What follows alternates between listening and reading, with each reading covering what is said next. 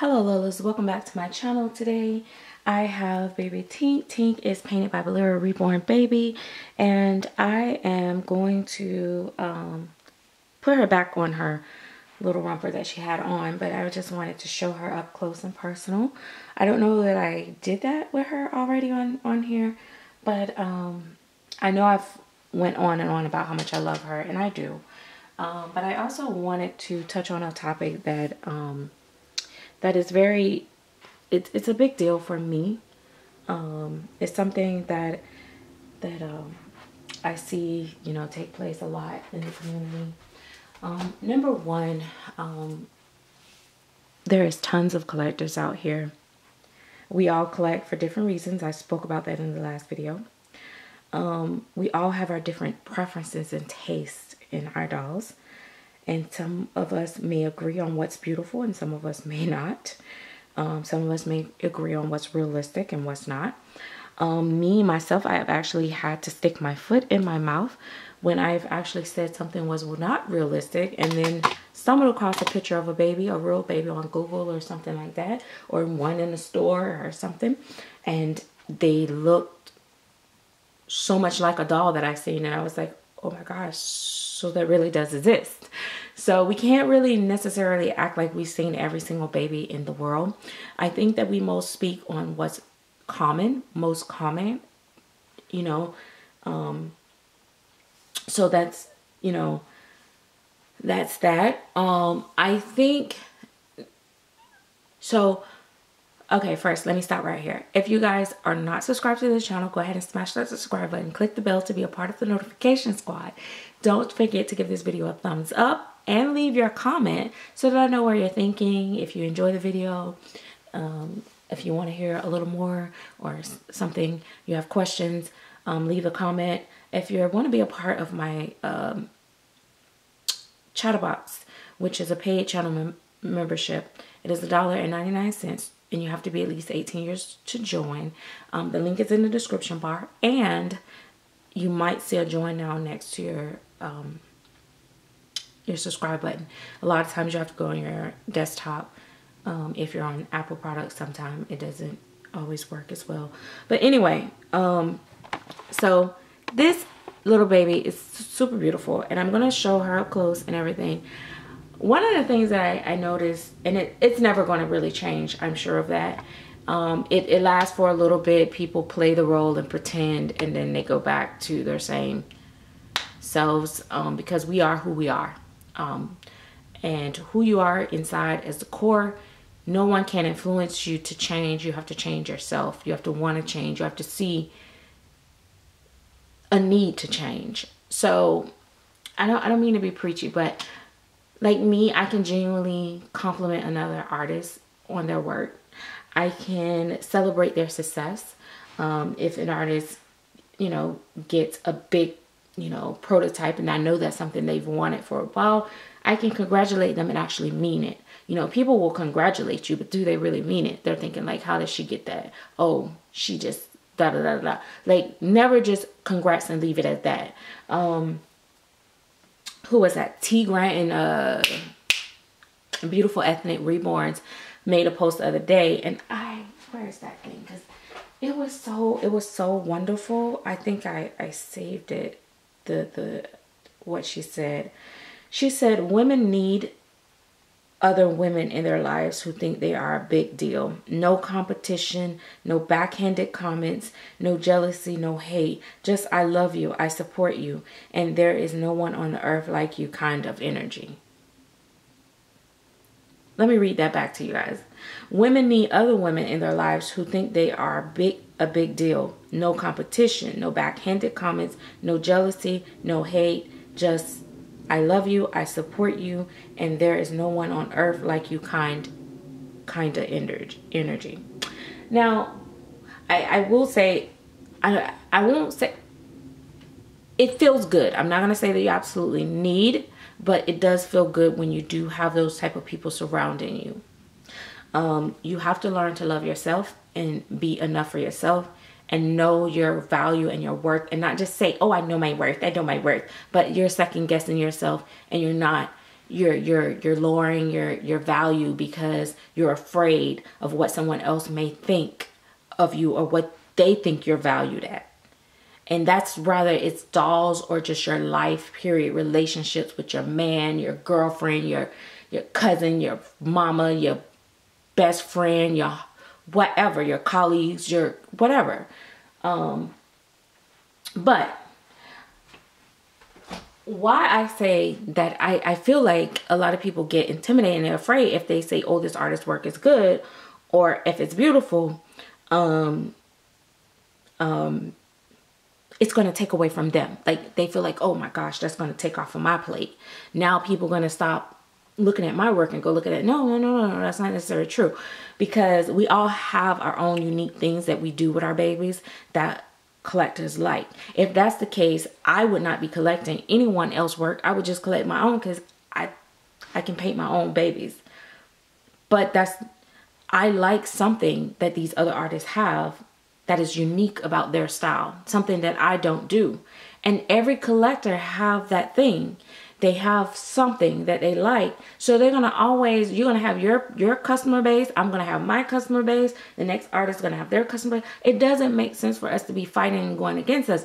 Where it backfires on us, what a lot of artists don't realize is when you get in the forums and you start tearing down this other artist, right? So like say you be like, oh yeah, her work, you know, she don't do this, she don't do that. Remember, you're going to be judged by that same standard. And when your time come around and you be less than perfect and something go wrong, everybody's going to remember how perfect you were when you were talking against that other artist.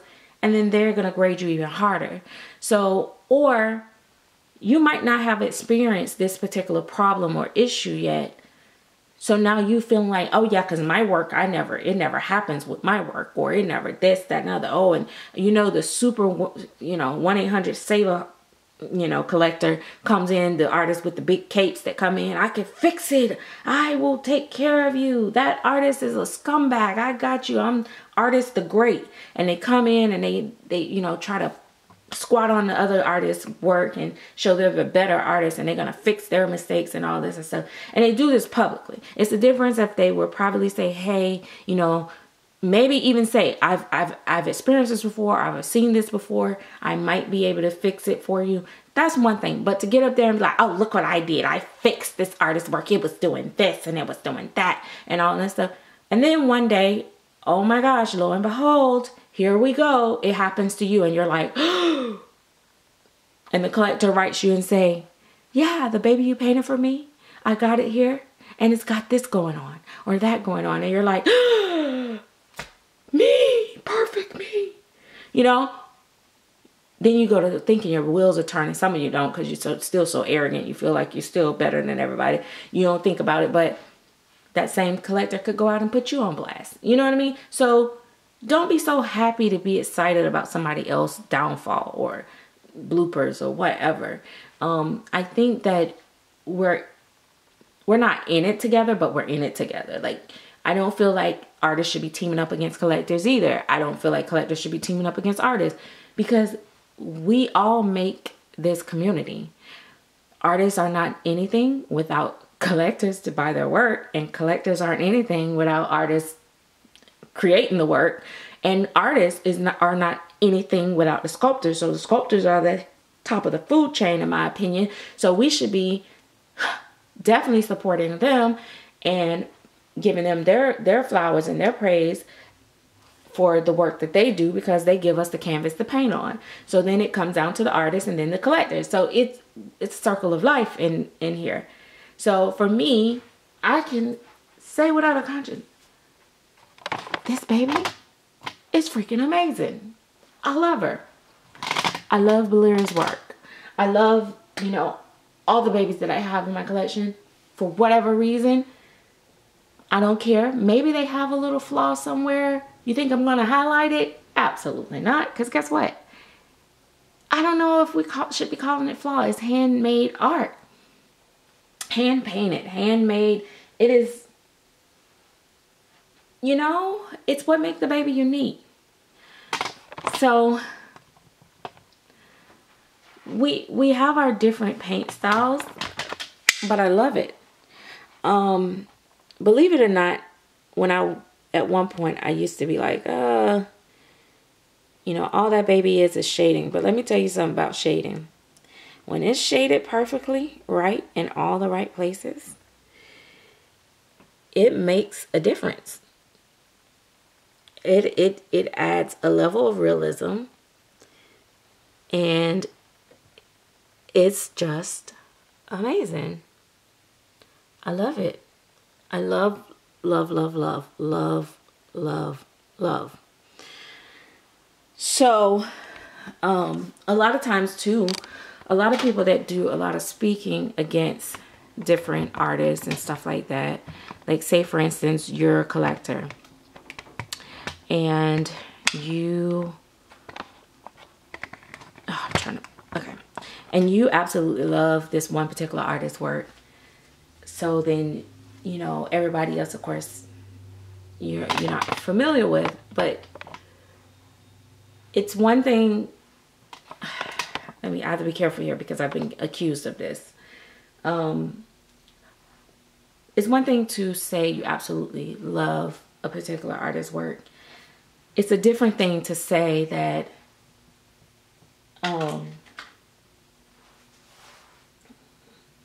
basically, like, say for instance, if you collect on a level of you have a cap. I don't spend over $800 for a reborn. It is like if you've never had another baby, and I'm not saying just because you spent over $800 that it's going to be a nice baby, because we've already established that you can get trash at $2,000, $3,000, $4,000. We've already established that. But let's say you get another baby in your collection. I mean, you haven't gotten another baby in your collection. You, in my opinion, are not a good, reliable source to tell me that there's no difference between the babies in this bracket versus that bracket. How can you speak on something you've never seen in person? Because I can assure you that in pictures and photograph, I don't care how close you get to these babies, you cannot see what people see in person. It just don't. Like right now, it's showing like it's a huge sheen on her leg, but that's the light shining on it. If I take the light away, she's not shiny at all, but the light makes her look shiny. So you might be, oh, her babies are shiny. That's another. Like, it's so many things that you can see on camera that's not really there, or that things that you don't see that are there. And so when people around here are saying, oh, it's just as nice as this doll, or it's, you know, it's not as nice as that doll, you can't say that. Like, even people that say you get your money's worth, that is true in most cases, but not always. You might say, oh, she only paid $500 for that doll. That doll, and there's no way that doll is as nice as, you know, so-and-so doll that cost $1,500. You don't know that unless you saw it in person. I told this story, I was told by someone that saw the doll in person that their work was trash. This other artist's work was trash. But when I got it, I'm like, yeah, where did you get that from? Like, I absolutely love it type situation. Here's another scenario for you. I wasn't there, but this is what I had heard from several people. There was a time in a doll show where they did auctions. They took some artist dolls and they did auctions. They didn't put the name of who the artist was or nothing. They just showed the babies, and then people bid it for them or bought them or whatever. One particular very high-end artist that worked at the time was selling for $4,000, $5,000, $6,000. No one bought the doll. No one wanted it. They bought the other dolls. They didn't buy that doll because there was no name attached to it. So, and it was in person. So here's where we have to be careful, where we want to start giving our, you know, non-factual advice, I guess. I don't know. But you're still entitled to your advice and opinion. I'm not speaking against no one, because to be honest, and guys, please don't hate me for this, but I haven't been watching a lot of videos lately of other channels or anything like that. So I don't really know what's going on in the world. I'm just speaking on just things that I see in like Facebook forums and just things like that sometime, or just out of the blue. I just felt like talking about it. But yeah, so sometimes it's not about how much somebody paid for it either. But this is why all this stuff, like, is why we shouldn't be to a point where we're afraid to compliment somebody. We're afraid to, you know, give credit where credit is due. You know what I mean? Like, I have a couple artists that actually will write me in private, and they would tell me, you know, they like my work, and me vice versa.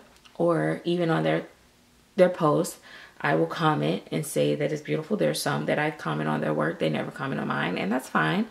I'm not also one of those people. Some people are so, oh my God, so sensitive. Oh, she never comments on mine, I'm now going to comment on hers.